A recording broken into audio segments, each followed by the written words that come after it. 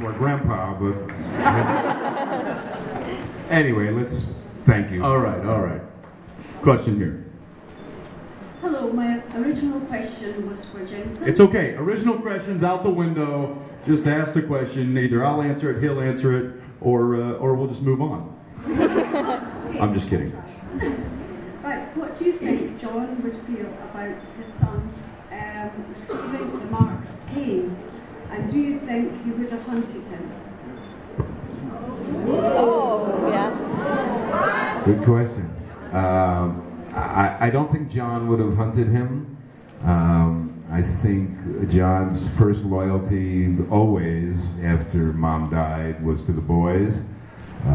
I think he would have done everything in his power, in the same way that Sam is trying, to help get rid of the mark and save his son. So I don't think he would have hunted him at all. No. Yeah, I mean, we kind of saw that early on when John was very willing to sacrifice himself for his sons, and I think that he would have gone and done anything to save he would have sacrificed himself in whatever way, shape, or form to protect his children. And I think that's, we talked earlier about, what kind of father was John really, and I think that, this taps into that a little bit in the fact that he would have sacrificed himself completely and wholeheartedly to save his sons. And so, yes, it wasn't the perfect father-son, relationship. It wasn't the perfect childhood for these two guys, but there was a father that protected them and that loved them and that taught them how to survive. And I think that's, that was some of his greatest assets as a father. So, thank you. Thank you. Hi. Hi. So throughout the season, we got to see many different sides of Dean. We see him going from bad because of Marcus being affecting him, and then he just regular nice Dean. So what is the process that goes into changing from regular Dean to Demon Dean, and is that change hard from the acting and directing perspective? I'll answer a little bit of that. I would say yes, anytime you alter the character considerably, you're taking on a challenge, especially when that character is still within this new alteration. And so the fact that Demon Dean was not a demon that was possessing Dean, the fact that it was actually Dean and his soul had been twisted, so there needed to be a flavor of real Dean plus what also this kind of this demon version of it, and that was tricky from an acting standpoint. And yeah, I would say it's difficult, but it's the challenge that, that's what we do. That's why they hired us in the beginning. It's because that's the trade that we are craftsmen in, and I think that's the challenge that we like to take on. So from a directing standpoint, what strikes me just now?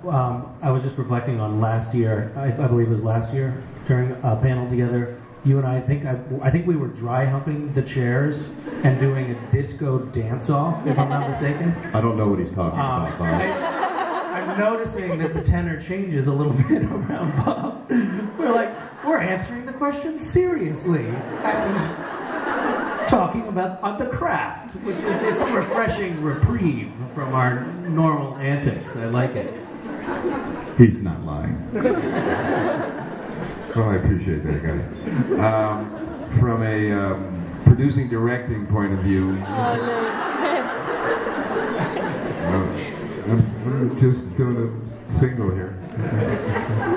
From a producing, directing point of view, this is what we feel. And we did this with Misha. I can't remember what year, but we did an episode that went into the future, and Misha basically became Timothy Leary. I don't know if you guys remember who that was, but we don't feel that we can stretch these guys enough. There's nothing that we can write in a character.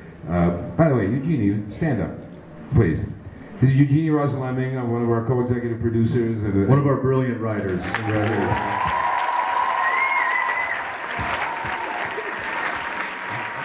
also the better half to this one.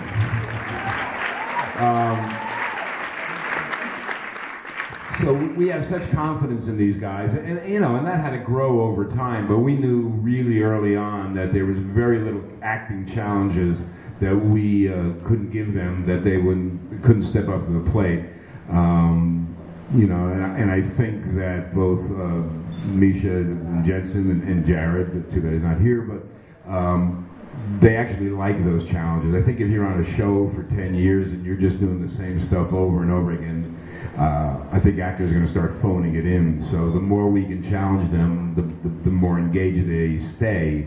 So it's kind of a mutual give and take. As far as the directing goes, directing both of these guys is just a pleasure. They come ready to play. They have an idea what they want to do in the scene, and if I have a suggestion, they're generally open to that, and we'll try. You know, we have a lot of fun playing around with these scenes. So, yeah, they're a joy to work with, and I don't think the writers for a moment say, "Well, that might push them too much." There is no limit with either one of them. Thank you. Have you shown your Bob directing impersonation? Oh, you guys have seen me do Bob, right? You've seen me do the Bob coming on stage and giving, like, I mean, the choice of words. Okay, here I'll be Jensen and you be Bob. Okay, but it's tough because I got to come up with the right words. The right words that Bob uses, because they're thought out and they're really particular, and what they do is, and this is from any really great director, is they know just the right thing to say that can pull that performance out of an actor. And when you have somebody that knows those words, it makes my job as an actor that much more simpler. So I'll do Jensen doing a little bit from a scene where the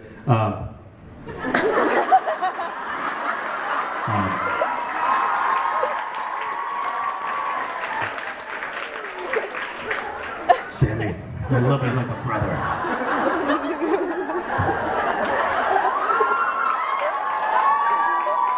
And then we hear cut.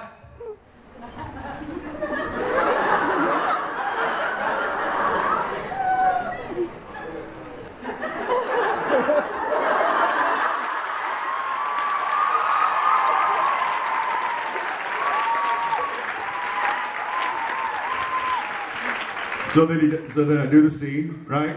Sammy, I love you like a brother.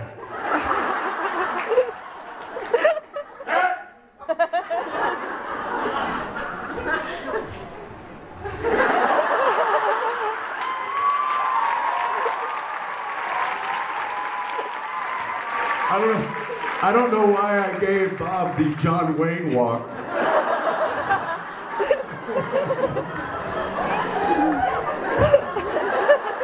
He doesn't walk like that. Another one of my most favorite Bobisms is he'll come on set after we got a shot. He'll come on stage and onto the set. He's got a binder. Most directors have binders that they have all of their notes, and Misha can relate to this because he's directed as well. That the only way to survive as a director on Supernatural, in my opinion, and I think Misha will agree with me, is to kill yourself doing homework and prep.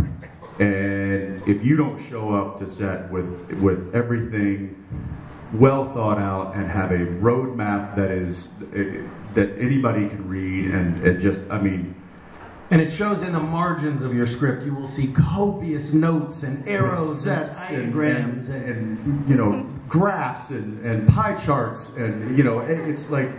And just pages and pages. My binder is like this thick. When the entire script is probably this thick. So it's just pages and pages of notes and diagrams and so much stuff. And exhaust ourselves doing that. And Bob comes on set with his binder, with all of his directing stuff in it.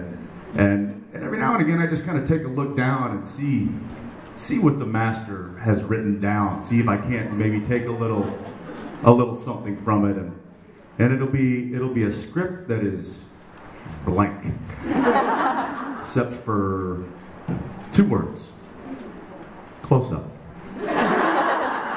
That's it. I can't fit any more words onto the pages of my, and he just has close up. I'm like, oh, that's really went to town on the homework on that one, didn't you, Bob? And now it's become a thing. I can't wait to see how little he has written in his script, which just makes me feel like a complete putz, because it's like he can just basically come on and shoot from the hip as though he's a sniper. And that's a testament to his experience. And but man, does that crack me up? And he I just have to come over and look at the script and go, really? That's all you did? And he just folds over laughing. It's a good bit. It's a good bit. There is an occasional doodle. Yeah, that's another thing. There might be something else on the page, and it's a doodle that he's done while in a production meeting. He's not listening. He's just drawing circles. Wouldn't it be nice if it was that easy? Yeah. 33 of these I've done. 33 episodes of Supernatural. This man has captained the ship.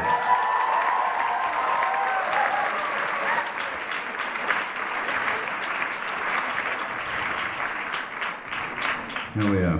Question for Bob. In respect of the French mistake, what do you think of the character's portrayal of you, and is it accurate?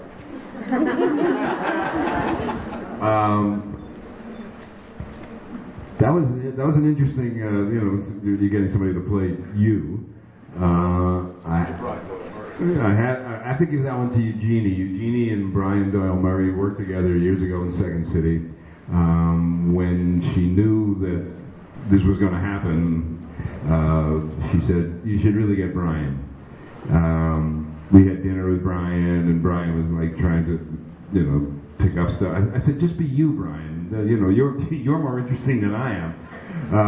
And he was great. So I thank Eugenie for that really brilliant idea.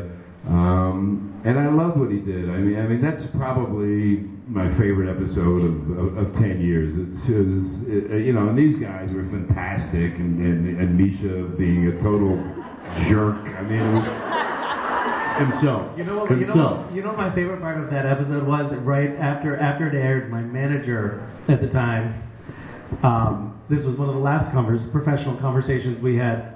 My manager called up and said, it's so refreshing to finally get to see you just being you. And I was like, you thought that was really me? You're fired.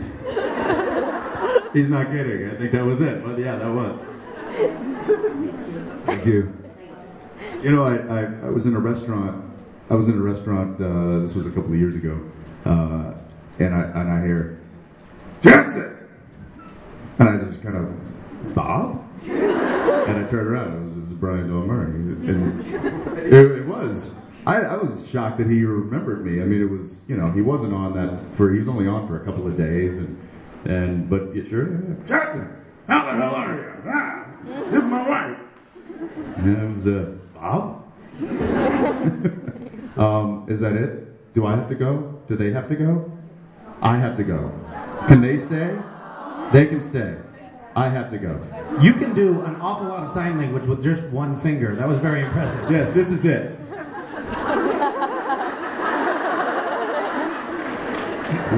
She looks like me directing. Yeah, that was Bob directing me.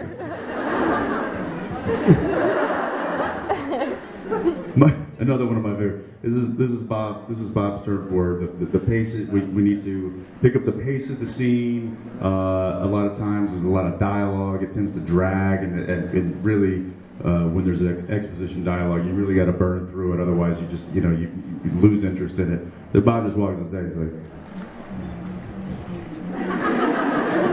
"That's it. Time to move. Time to go faster." Guys, I'm going to leave you in very capable hands. Misha. Everybody. Bob Singer. Love you guys. I'll see you guys later. Bye.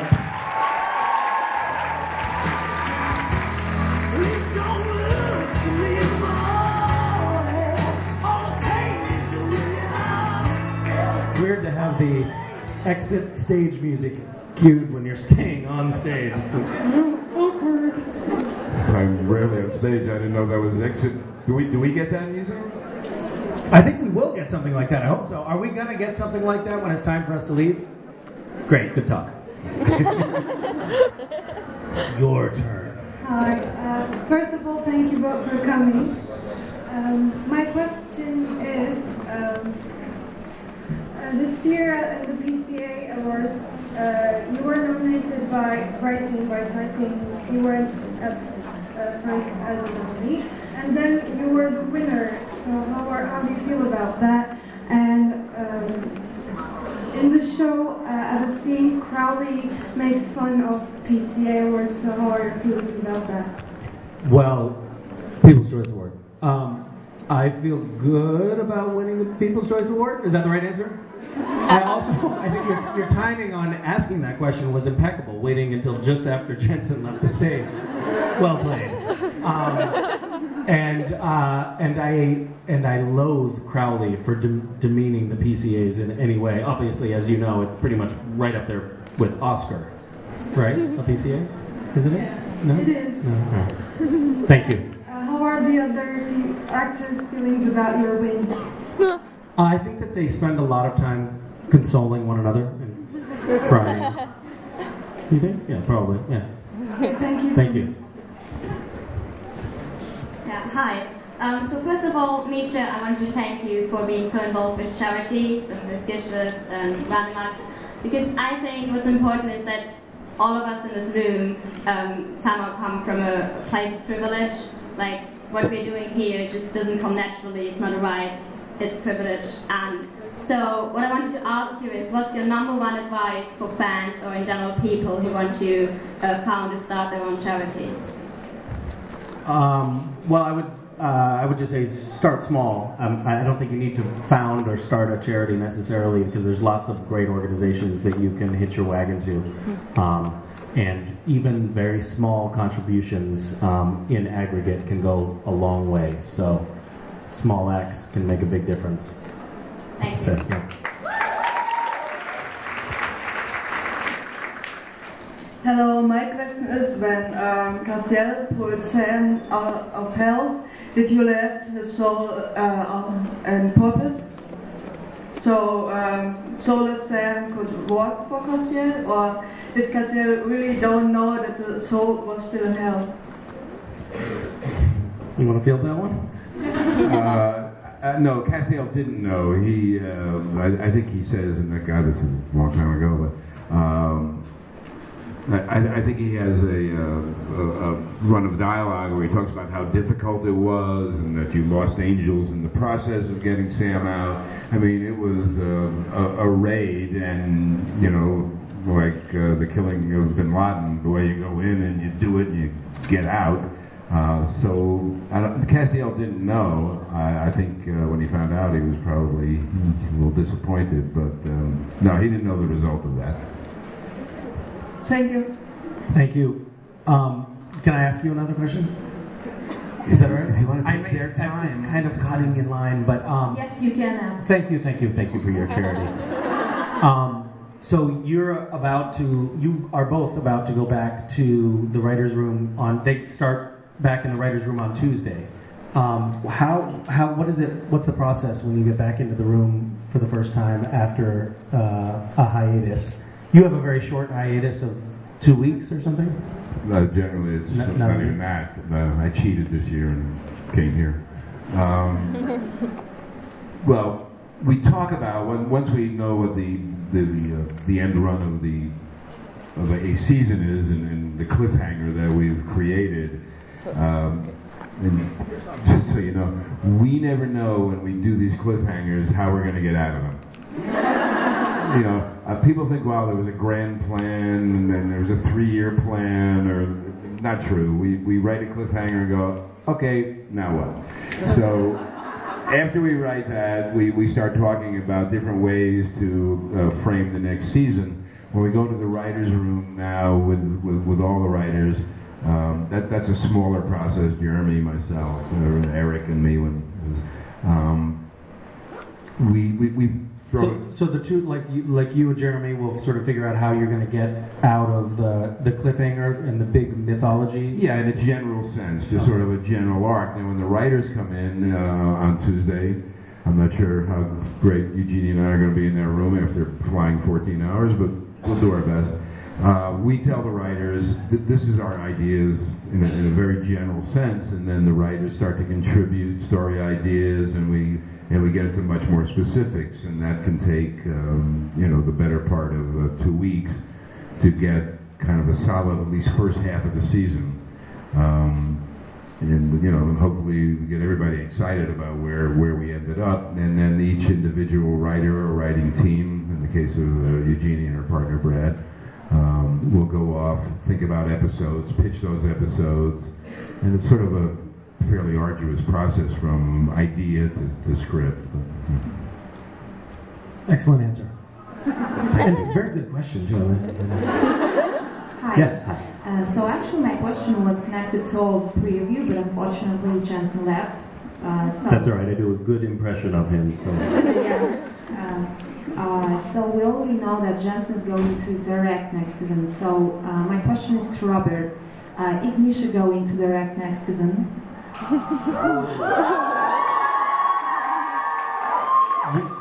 We have not discussed this question amongst ourselves, so yes, we are.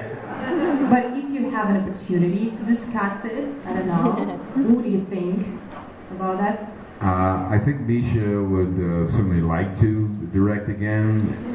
Getting a directing slot is difficult. Yeah, but I think he did a good job. He did a very good job.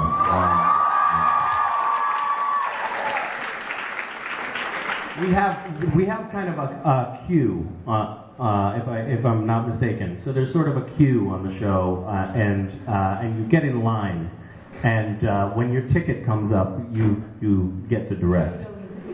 Yeah. Is this queue alive? Like, has a lot of people? This queue is very long. Yes. Yeah, everybody wants to direct. I guess I understand that. I don't think everyone is equipped to direct. You never really know. But we have a lot of people who want to. The studio also has a directing program in which, when people graduate from this program, they want to put them on Warner Brothers shows. So we have a certain obligation in that area to try new directors. And it's, as he said, it's a queue, and the queue can get quite long. But having said that, Misha and I have not talked about this, but I guess now we will. I wish you will.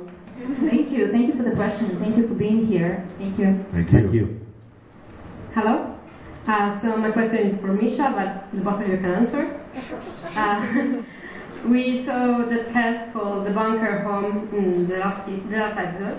So when everything will settle down, do you think you will choose humanity and Team Free Will or heaven? And how his idea of home has changed? You're right. Yeah, Castiel's Castiel's idea of home. Yes. I always think of Castiel as homeless. Really, I mean. No, that's not a bad thing. I mean, not homeless in the sense that he's on the street and can't afford a bed. Not that homeless. But his idea of what he is supposed to do in the world, which can get confusing to him sometimes, is really not to lay down roots. It's to go out, be helpful. He'll tell you that his, God's original mission was, the angels should help mankind. That is a very charitable character. He comes to the bunker. He's very close to the boys. He loves the boys. But I don't think he would ever consider that place or any place necessarily home for him. He goes where he's needed. Does that answer your question? Yes. Yes. That's it. Thank you. Hello. My question is more of a general one. You make a lot of references in the show, and I just wanted to know if you ever had like movie or TV series evenings with like the whole crew where you watch what you're actually referencing. And a part question pertaining to that is, in the episode Weather's Box, how did you know the story of Weather? Weather? Werther. Okay. It's yeah. No, we don't really sit down together and watch movies. But one of the things that I think really works for us is that the group of writers is quite diverse. So my reference points may be entirely different from Andrew Dabb's reference points. Matter of fact, they are. Some of that is just due to an age difference, and also what we like. But references come up all the time in the room. Like this. I mean, even when we do seasons, we talk in terms of movies. This season is a film noir season. This season is The Getaway. And I think that helps the writers. But the fact that the writing group is so diverse, that really gives everybody kind of, we're not all cut out of the same cloth. So that seems to work for us. I mean, it's worked for 10 years of keeping this diversity. But in terms of a group getting together and saying we want to do this, I mean, everybody's pretty literate, so there's very few reference points that people on the staff don't know. And if they don't, they'll just go out and get the movie or the TV show, and then they'll catch up with it. Is there a second part? Oh, the Werther box. We have some really great people working in the office who do a lot of research for us, and they'll come up with facts like the Werther box, and then we'll build an episode around it. Or it's part of the knowledge that they themselves have, and they think, oh, this would be a good time to put this particular thing into play. But our research people are terrific, and we take pretty good care of all the mythology, and not to, one thing we're really proud of is that we don't turn our mythology on its head and really sort of say, oh, I know we did this 3 seasons ago, but this will work now. We're pretty consistent, and take a certain pride in that. Thank you. Hi. So my question is, what gives you hope?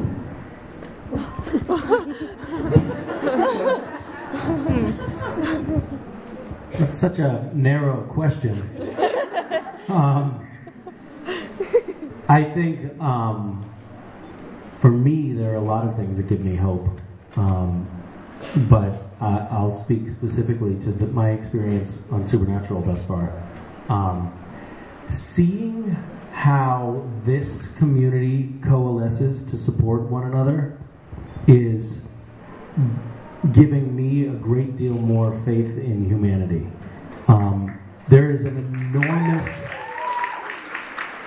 enormous support network that has evolved around this show, in the fandom of this show. I have met so many people who've come up to me and told me that in some way or another, this show, or the community of people that they've met through this show, has either saved their lives or stopped them from self-harm or given them renewed hope in some way. And that is such a phenomenal and totally unexpected outcome of this little monsters and demons sci-fi show. I mean, could you have ever imagined when you started this that, and this is not hyperbole, there are dozens of lives that have been saved, or at least individuals who feel that their lives have been saved